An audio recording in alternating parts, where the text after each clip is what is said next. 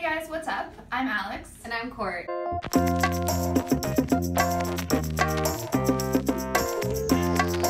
And we are here to talk today about the original Acme line versus their new Evolution line.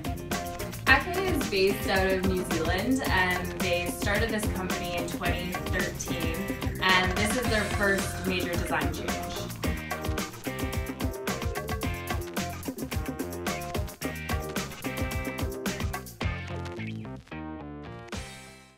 As you can see on the original line, the handle is probably the biggest difference, as you can see.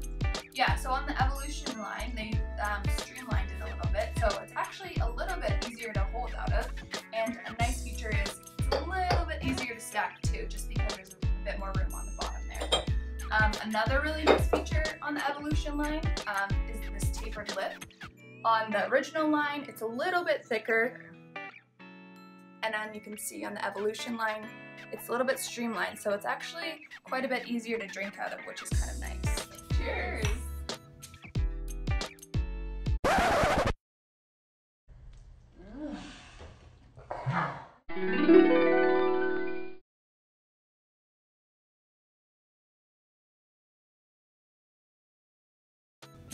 Okay, and for you latte art fanatics out there, the new Evolution line has a much smoother gradient on the inside, so it's actually a little bit easier to pour milk into and also to get great latte art.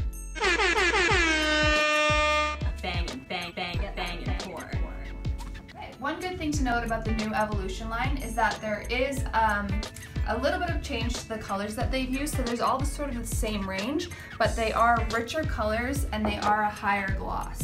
So the two lines are compatible, as you can see here, but there is a slight difference. A lot of our customers do use both lines together, but it is good to just note that there's a little bit of a difference. And also, they've changed the names with those colors, which is kind of fun. Green is now called Feijoa. The new brown is called Waka. Red is Rada. Blue is Kokako. Gray is Dolphin. And black is Penguin.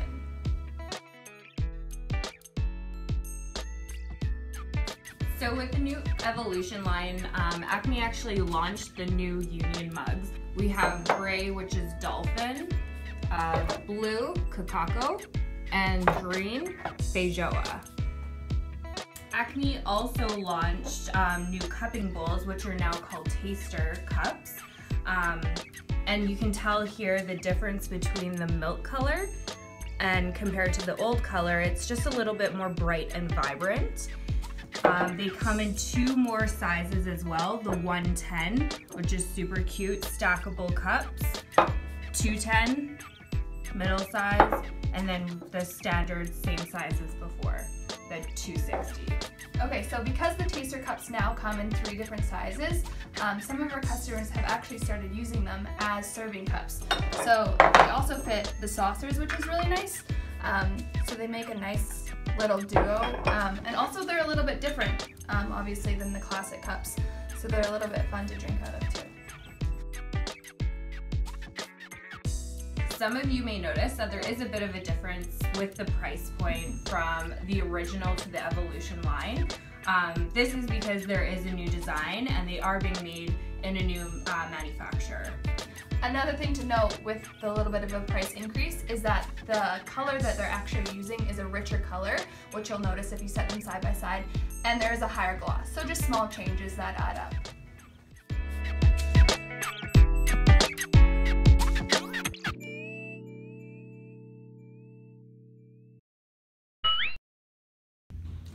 Let's take a look. Hey guys, what's up? I'm Alex. And I'm Court. And we are here to talk about the new on Acme. They're based out of New Zealand and they're the barista approved cups, so they're world renowned in cafes. Easier to pour and you're gonna get a much nicer in latte art. It's much easier to get a really banging piece of art in there. Ew, I hate that I said piece of art. But easier to pour milk into and also to get great latte art. Where were you? I don't know. Actually, a little bit easier to pour milk into, and You're gonna get that bang and pour. change the names with those colors, which is kind of fun. So, We'll start with Feijoa. Waka is now Cocaco. And gray is